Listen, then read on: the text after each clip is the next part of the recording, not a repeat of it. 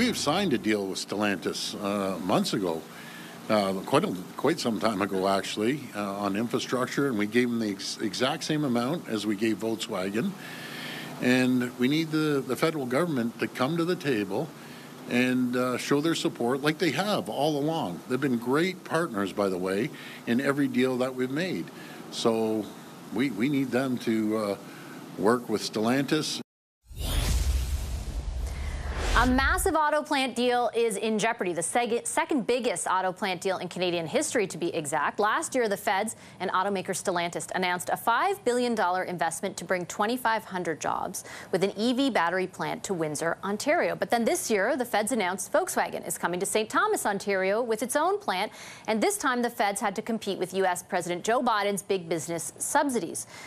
Recently, the German automaker announced that the feds will give the German automaker up to $13 billion to build and operate that plant. Today, Stellantis announced it's halting production in Windsor, or construction in Windsor, insisting that the feds are not living up to their end of the agreement. Here's how that all played out in the House of Commons.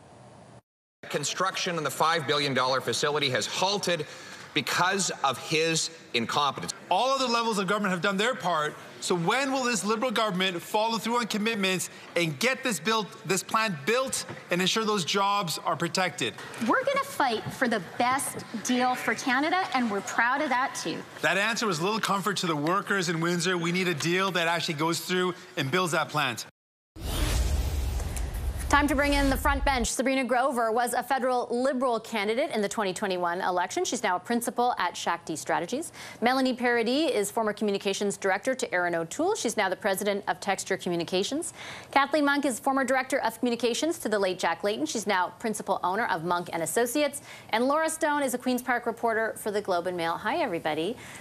Laura, let's start with you, because I interviewed Minister Fedeli, the Minister of Economic Development for Ontario, and then right after the Liberal Member of Parliament for the area. And what I kind of walked away thinking was this is a very public kind of you-know-what match between the feds and the province over who should pay how much, but hanging in the balance is a deal we all thought was actually done. Yeah, I think that's what's really unique about this situation is how much it's playing out in the public sphere. We really don't see that kind of negotiation in real time. And so that is unique. And it really is spurred by this VW deal, which is unprecedented. And as we've heard from multiple people today, the Inflation Reduction Act in the United States and Canada's attempts to compete with that. I think Ontario is trying to tread a fine line here because they have worked so closely with Ottawa on so many of these projects. And we heard lots of compliments today, both from Premier Ford and Minister Fedeli on your show, while at the same time, they're sort of trying to criticize them for not spending enough. So it's a little awkward. And it's hard to know if Stellantis, if this is a negotiating tactic or if it's a real threat. We don't really know the details of how much more they expect the federal government to pay. But this is certainly kind of an unprecedented spat playing out in public view. And it sets the precedent, I think, with the VW deal. And I asked this to Premier Ford today. Is it now the expectation that Ottawa has to spend commit $8 to $13 billion for each time we want to build a plant in this country? So, it's a kind of a really difficult decision at play for both levels of government. I think it is the expectation, Melanie, from everyone that I spoke to, essentially that now companies come here saying, I mean, if you think about it, they could easily go 10 kilometers to the south and get that money from the federal government in the United States. So the expectation is, if you want us to come here, that's the kind of money you're going to have to pony up. I think the political question today is what the feds are trying to put on the table right now, which is it shouldn't all be our resources. The province should be paying more into this than they already are. It just seems like a very interesting juncture to be having that back and forth when the plant was already under construction. Well, the province has gone above and beyond. They made good on all of their commitments. They made the same commitments in this deal as they did with Volkswagen. So there's no reason for the federal government to be casting any blame on Ontario. The real question is, why is it that the federal government has offered a check that now they can't cash? It's outrageous that this deal that everyone thought was done has basically fallen apart. And this, to be fair to Minister Champagne, this is a minister who has been on a winning streak for a while here. And this seems to be a pretty colossal mess up. It's really unlike him in a way. I can't believe that I'm defending him right now, but he's had a series of great wins. So this is very strange. It's very disappointing to see this deal fall apart at the 11th hour. And it's kind of negotiation 101 to get the deal done and like signed on the dotted line, all of your I's dotted, T's crossed, before you go and announce another one that might be bigger than that. This seems like a rookie mistake, and it's quite strange.